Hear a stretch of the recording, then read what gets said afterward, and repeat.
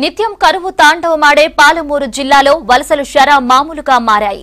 రాష్ట్రంలో అతిపెద్ద ప్రాంతంగా ఉమ్మడి మహబూబ్ నగర్ ప్రత్యేకత కలిగి ఉంది. నదులు, వాగులు ఎన్ని ఉన్నా భూములకు సాగునీరందని దుస్థితి. పూట గడవని పరిస్థితుల్లో జీవనోపాధి కోసం ఏటా జనాభాలో పావుభాగవంతమంది జనం దేశ నలుమూలలకు వలసబాట పడుతున్నారు. పాలమూరు వలసలపై V6 ప్రత్యేక కథనం. ఈ పేరుకు వలసలు అన్న పదం ఒక పర్యాయ పదంగా మారిపోయింది. జిల్లా జనాభాలో ఏటా పావువంతు జనాభా అంటే 15 లక్షల మంది వలసపోతున్నారన్నది నగ్న సత్యం. వలసల్లో దాష్టికాలు, దారుణాలు ఎన్నెన్నో. వలసల ముసుగులో నడుస్తున్నటువంటి గుంపు మాఫియాపై V6 స్పెషల్ ఫోకస్.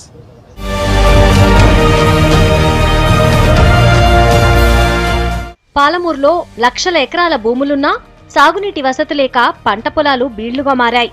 వర్షాధార పంటలే నమ్ముకునే రైతులకు అనావృష్టితో ఏటా నిరాశే మిగులుతోంది. తప్పనిసరి పరిస్థితుల్లో సొంతూళ్లను, కన్నవాళ్లను వదిలి రాష్ట్ర సరిహద్దులు దాటి బతుకుదెరువు కోసం వలసపోతున్నారు. ఉమ్మడి మహబూబ్ నగర్ జిల్లా జనాభా 42 లక్షలైతే ఇందులో 15 లక్షల మంది వలస జీవితాన్నే గడుపుతున్నారు. దశాబ్దాలుగా కరువు కాటకాలు పాలమూరు జిల్లా ప్రజల్ని నీడలా వెంటాడాయి. జిల్లాలో 300 కిలోమీటర్లు కృష్ణానది ప్రవహిస్తోంది. దీని పరివాహక ప్రాంతంలోనే కాదు, జిల్లాలో ఏ మూలన చూసినా దశాబ్దాల పాటు కరువు కనిపిస్తోంది. వేసిన పంటలు చేతికి రాక, చేసిన అప్పులు, వాటికి వడ్డీలు పెరిగి గ్రామాల్లో రైతు ఆత్మహత్యలు పెరిగాయి.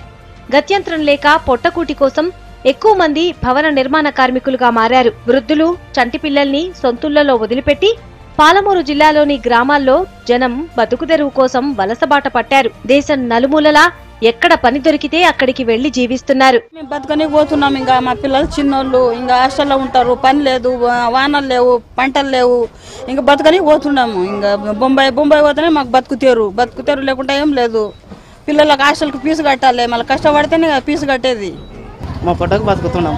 ఇంతవరకు కూడా అప్పులు కూడా తెరపనికి కూడా అయితలేదు. అందుకని బతకనికి అక్కడనే పోతున్నాం. ఊరు ఇడిచిపెట్టి నేను నా భార్య ఇద్దరం అక్కడనే ఉన్నాం. పిల్లలు ఇక్కడనే ఉన్నారు. కష్టం వచ్చినా ఏదొచ్చినా ఆనే ఉండి ఆనే చేసుకుంటాం. ఇప్పటికీ 17 సంవత్సరాలు అవుతుంది నేను అక్కడ చేపట్టి.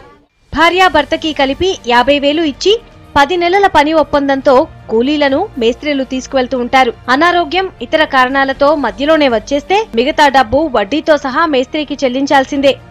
పనిచేసే ప్రాంతంలో వలస కూలీలకు కనీస సౌకర్యాలుండవు.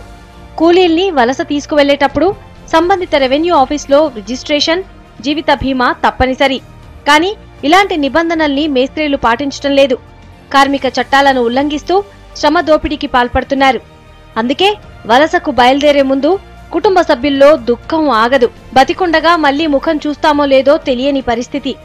పాలమూరు వలస కూలీలు మేస్త్రీల చక్రబంధంలో చిక్కుకుంటున్నారు. కొల్లాపూర్ మండలం మొలచింతపల్లికి చెందిన 56 చెంచుల గుంపు మేస్త్రీల చేతుల్లో మగ్గుతున్న అంశం వలస కూలీల బతుకు చిత్రాన్ని కళ్లకు కట్టింది.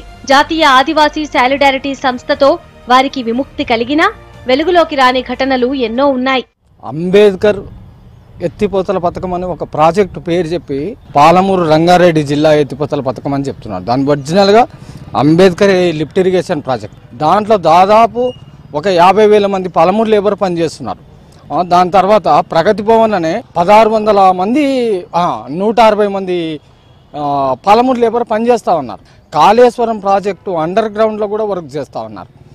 14 లక్షలు ఇంతకుముందు లేబర్ మహబూబ్నగర్ నుంచి పోతూ ఉంటే ఈరోజు 16 లక్షలకు పెరిగింది.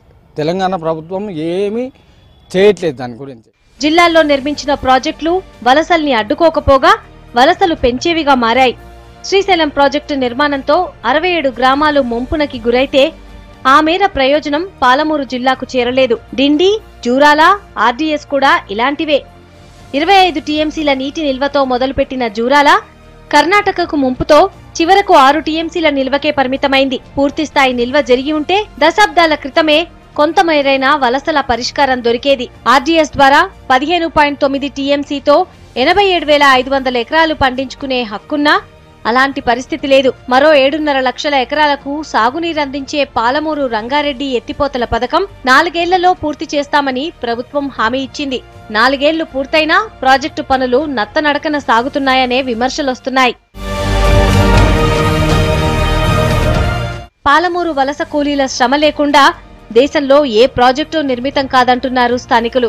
పాలమూరు నేలతో శాశ్వత బంధం ఏర్పరచుకున్న కరువుతో మరో 100 ఏళ్లలో ఎడారిగా మారిపోతుందని శాస్త్రవేత్తలు హెచ్చరిస్తున్నారు. దశాబ్దాలుగా పీడిస్తున్న కరువును జయించాలి అంటే ఇక్కడి భూములకు నీరందించాలి. వలస నివారణకు ప్రాజెక్టుల పూర్తితో పాటు ఉద్యోగ ఉపాధి కల్పన లాంటి సమగ్రమైన కార్యాచరణ రూపొందించాలని కోరుతున్నారు ఇక్కడి ప్రజలు. దేశంలో ఏ మూలన ఏ ప్రాజెక్టు కట్టినా అక్కడ కనిపించే వినిపించే పేరు పాలమూరు వలస కూలీలదే. శ్రమను ధారపోసి రక్తాన్ని చిందించి కష్టపడి పనిచేసే పాలమూరు వలస కూలి మాత్రం గుంపు మేస్త్రుల చేతిలో నిలువు దోపిడీ గురవుతున్నారు. ఇలాంటి వాటికి బ్రేక్ పడాల్సిన అవసరం ఎంతైనా ఉంది. వలసల నివారణకు అడ్డుకట్ట పడాల్సిన అవసరం ఎంతైనా ఉంది. Cameraman Srinivas Balakrishna, V6 news, Mahabub Nagar.